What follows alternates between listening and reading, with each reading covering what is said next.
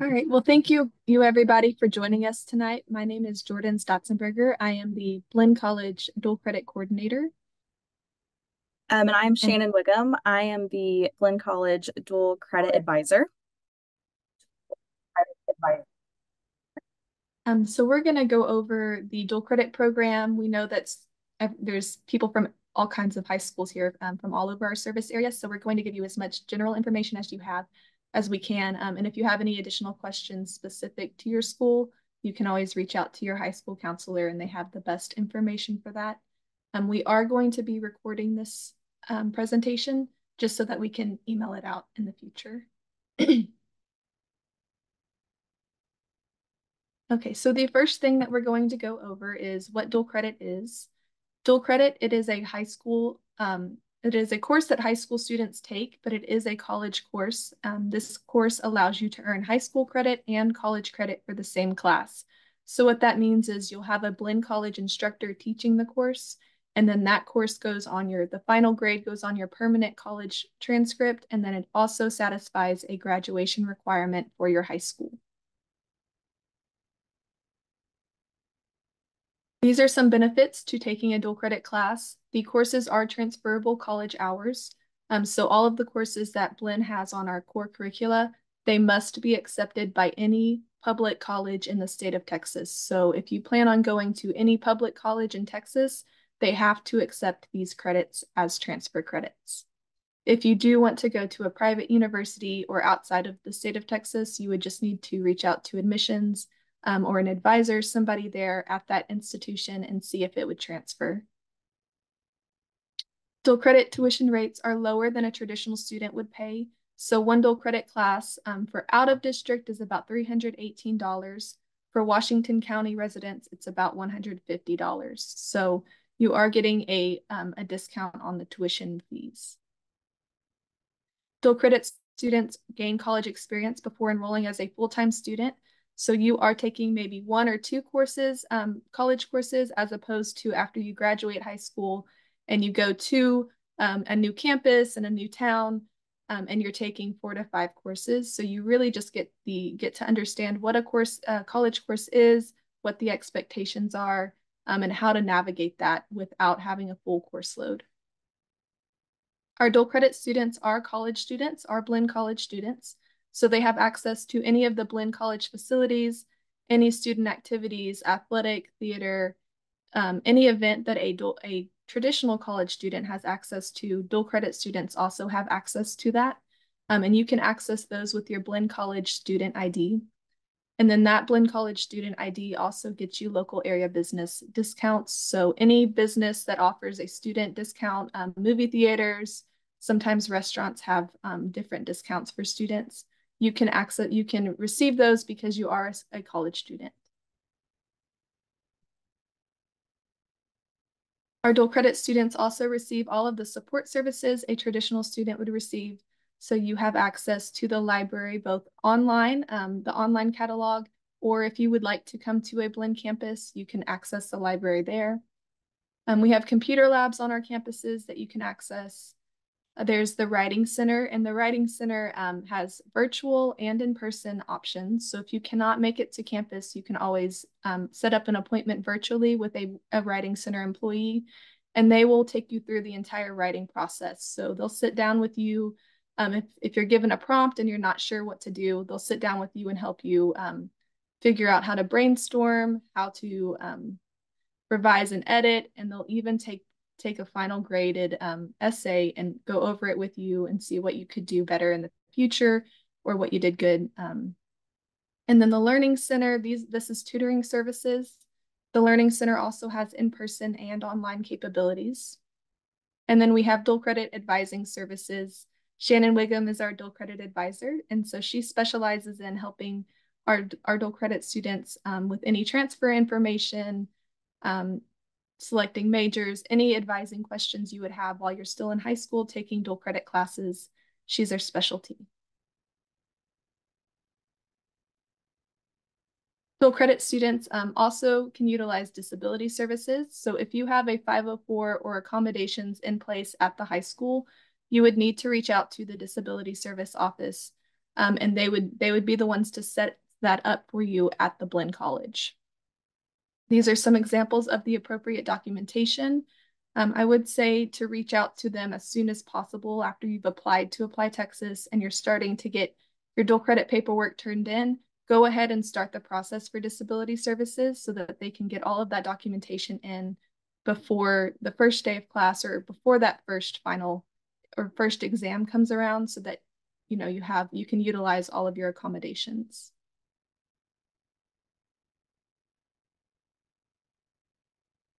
These are the contacts for disability services.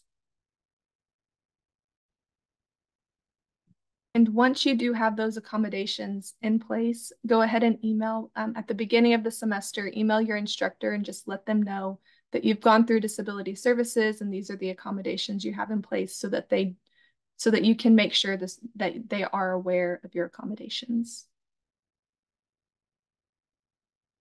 What about for Schoenlenberg campus? You could reach out to any of those options and they would be able to help you.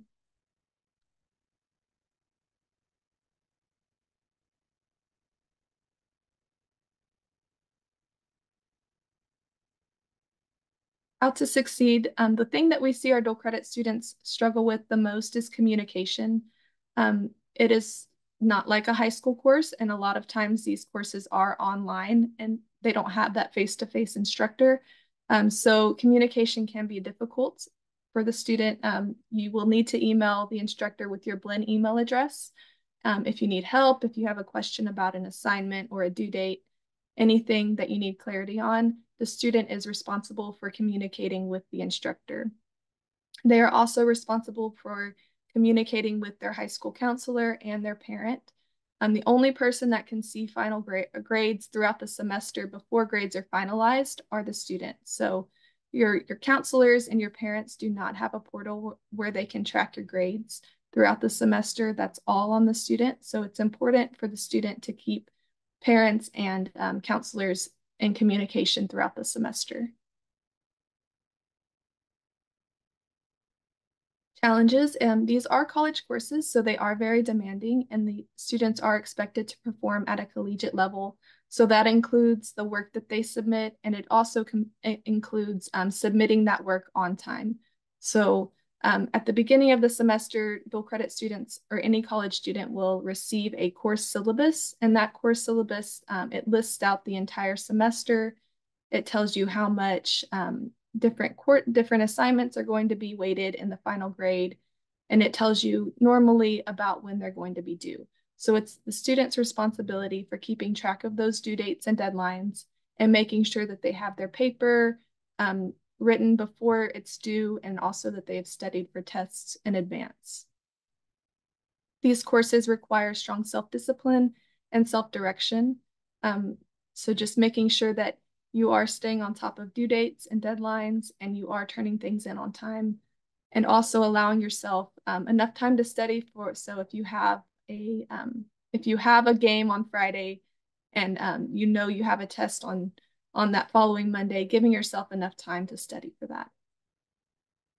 If you earn below a 70, you may not receive high school graduation credit for that course. And this is different for each high school. Each ISD is going to have a policy in place for their dual credit student grades. Dual credit classes, your final grades impact your financial aid eligibility when you graduate high school. So every financial aid department is going to look at something called the satisfactory academic progress rate. And this is your GPA and how successful you were in previous college courses. So even though you are in high school still, the courses that you are taking and the grades that you are making are impacting your financial aid eligibility. The classes follow the Blinn College calendar. So if for some reason the high school is out, but Blinn College is not out that day, you may be required to submit an assignment, take a test, or even if the class is in person, you may be required to show up in person for that class.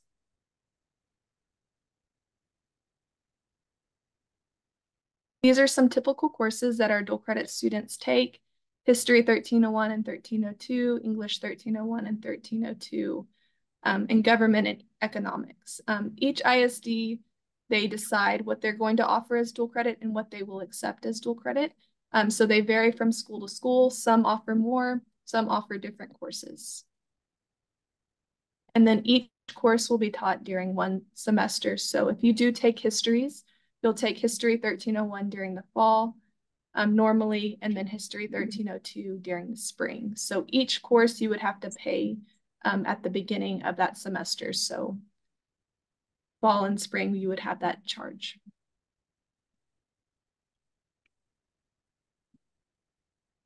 And then grades, the student is responsible, like I said, for keeping track of the course syllabus and then keeping track of grades and informing parents throughout the semester. On the student's eCampus, which is their online course, they will have a grade book that they could show parents or even their counselors throughout the semester of how they're doing. If they do need to drop a course for some reason, they would need to contact their counselor as soon as possible before that drop date, because our office registers and drops all dual credit students. So you do not have access to drop yourself. It would have to go through our office, and there is a form that needs to be completed before we can do that. So make sure that if you do believe you need to drop, to communicate that with your counselor ahead of time. And then grades and bills are not mailed out. That's all located on the student's Blinn account.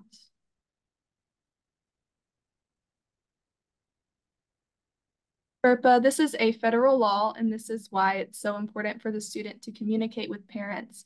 It says that as soon as a student attends a school beyond the high school level, they are the owner of their educational records. So parents, guardians, they cannot contact a Blinn employee about their grade or if they've paid for a course, if they're registered for a course. Blinn employees cannot disclose that information to anyone except for the student or the high school, because we have an educational partnership with that school. There is a FERPA release form, so if you do need more information about that, you can reach out to our office and we can provide you the information on how to get that started.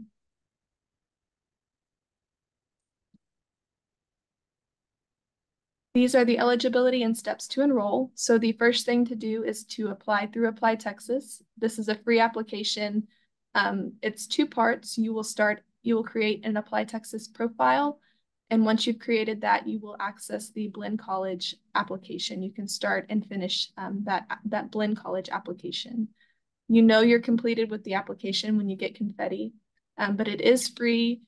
It does not have any essays, so it's pretty straightforward for the most part. It takes about 15 to 30 minutes, just depending on how much information you have on hand.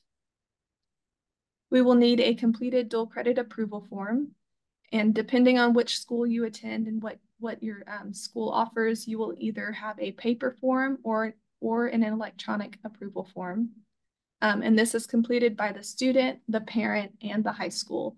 It's just signing off saying that you have met the B average in all your completed coursework and that you are approved to take the dual credit classes. You will need to meet TSI requirements for eligibility. These are test scores, and there's multiple different options that you can use for dual credit classes, and I will show you those in a little bit. And if you do come to a Blinn College campus in person, you would need to submit your bacterial meningitis shot vaccination so that we can have that on file before you come and attend. These are the electronic dual credit approval form steps. So if your school does not use the paper form, your counselor will provide you with a link, or you can access the dual credit approval form through your Blinn account on an icon called admissions forms. It's student initiated, so you will start the form. The student will put their parent name and email address. And once the student submits their section, the parent will get an email to create their Dynamic Forms account. Dynamic Forms is the company we use for our electronic form. Once you've created your account, you can access the student form and approve it, and then it goes straight to the counselor. So you don't have to worry about paper traveling home and back to the school. It goes straight to the counselor. Once the counselor approves it, it goes straight to Blinn. So there's no, it's pretty straightforward. It doesn't, you won't lose it.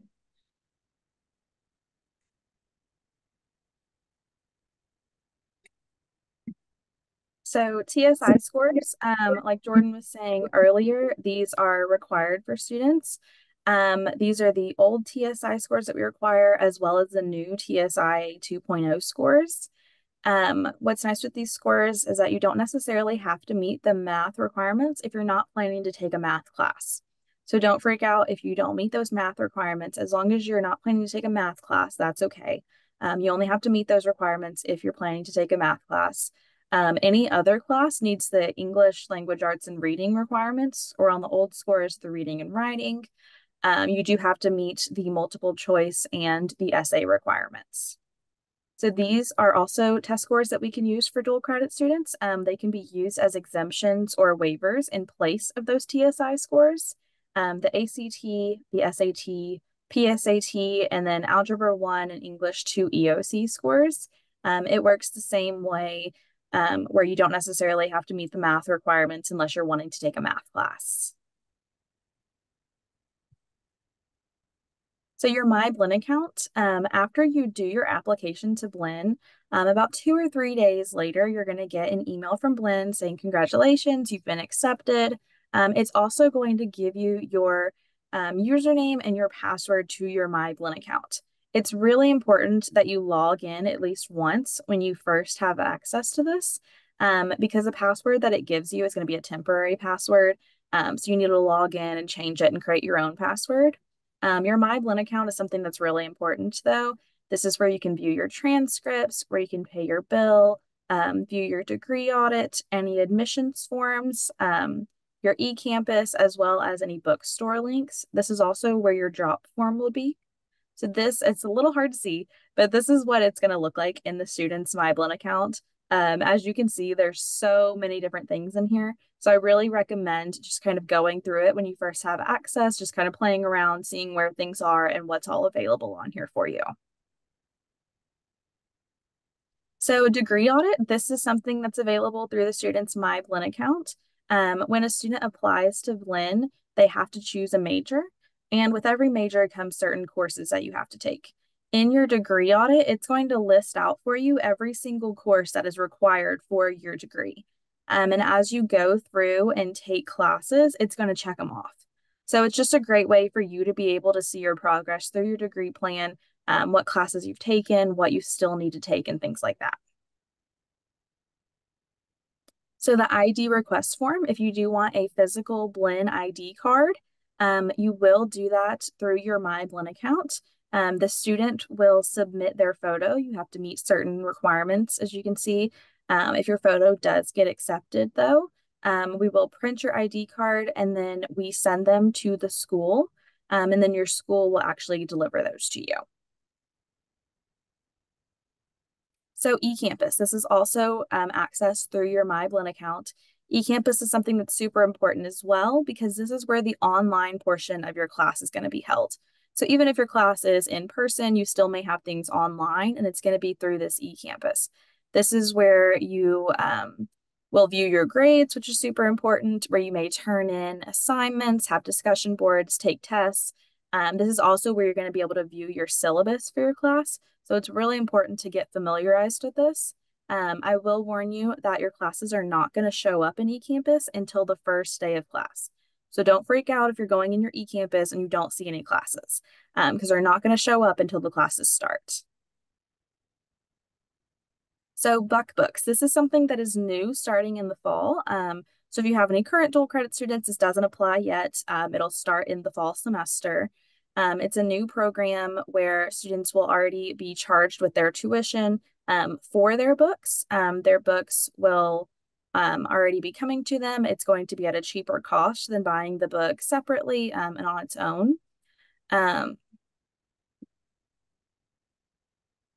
So with the Buck Books program, the student is going to receive emails from Blinn, and it's going to come to your Blinn email account. So it's really important that students keep an eye on this Blinn email address, because what it's going to have you do, it's going to send multiple emails to you. And in those emails, you're going to select your materials. So you're going to select if you want a paper book or a hard copy book, or if you want an ebook, and you'll select each of your class materials.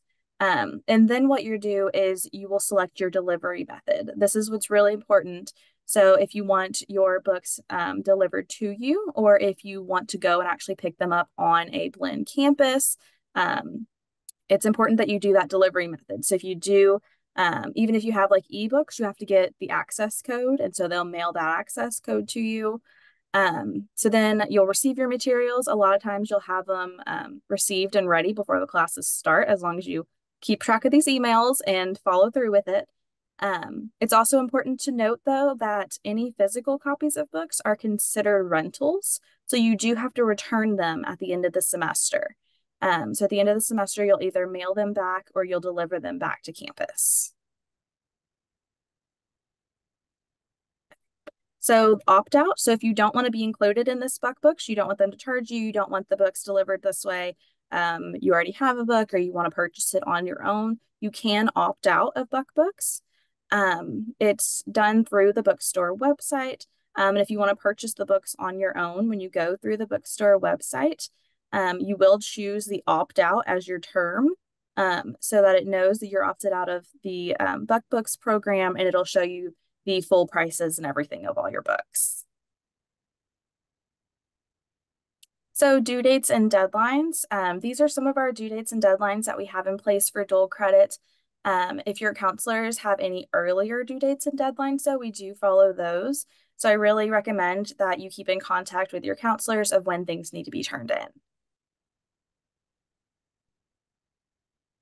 So these are our dual credit contacts. Shannon Williford, she's the director of dual credit programs. Jordan Scott, she's the coordinator of dual credit programs. And then I'm Shannon Wiggum, I'm the advisor.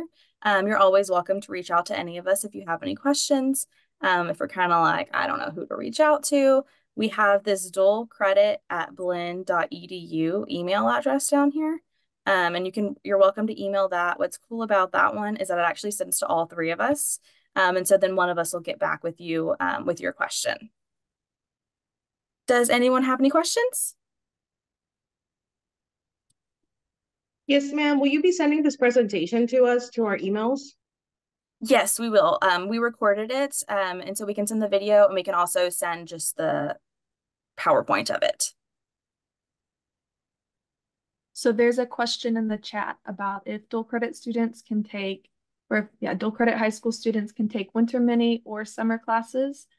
You can, as far as Blinn is concerned, but you would have to contact your high school to see if they allow that. Mm-hmm.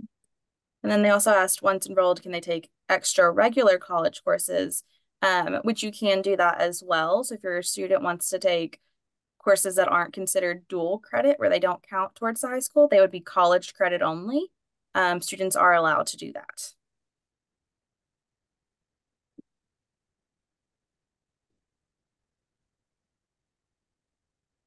What is y'all's recommended number of dual credit classes to take at one time to keep from overloading and also succeeding? I think that's really up to the student for how well they can do. I normally recommend your first semester no more than 2. Jordan, what do you? I would say 1 or 2 starting out. Yeah, I agree. Especially with so much that these high school kids have going on with their extracurriculars, their other classes, even, we don't want them to overload with like a full class load.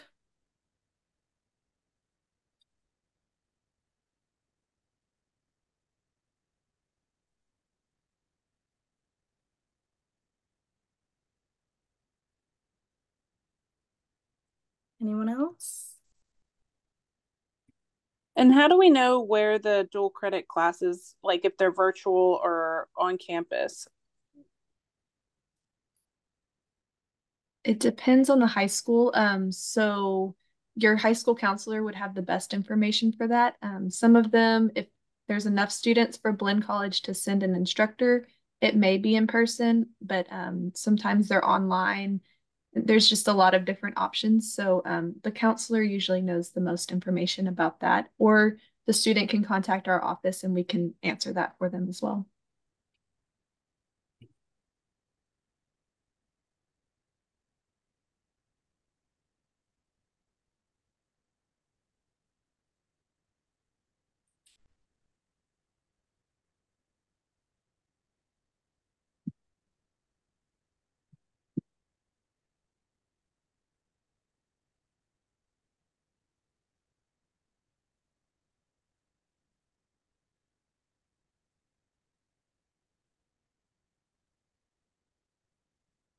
If you don't want to say your questions, you're also welcome to put it in the chat as well. And while we wait for more questions, Blinn College has some preview days coming up, and these are for graduating seniors, incoming freshmen, or even anybody who's interested in attending Blinn that has already graduated high school. We have one on our Brenham, Bryan, and Sealy, and Rellis campuses coming up. So you can sign up scanning that QR code. If you have a student that's graduating, please feel free to share this information with them.